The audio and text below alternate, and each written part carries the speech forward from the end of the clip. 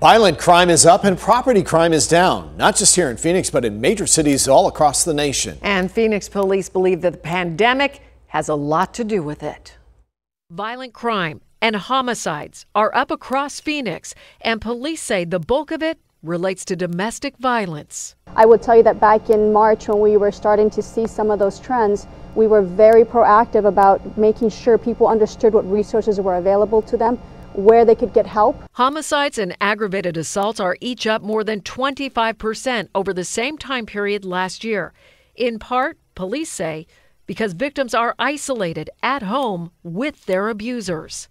So it's very difficult for that victim to be able to pick up that phone and call and ask for help. Police suggest we each do our part to help keep one another safe. Please take the time to check on them and make sure that you get them help.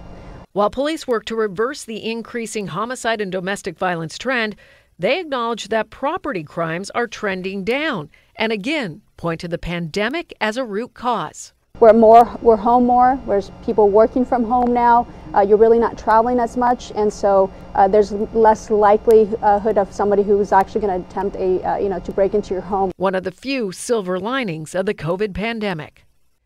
And you can find more crime statistics and a link to the crime mapping resources on our website, azfamily.com. While much of the world has shut down or slowed down during this pandemic, the domestic violence hotline has not. It is always open, and that number is 1-800-799-SAFE.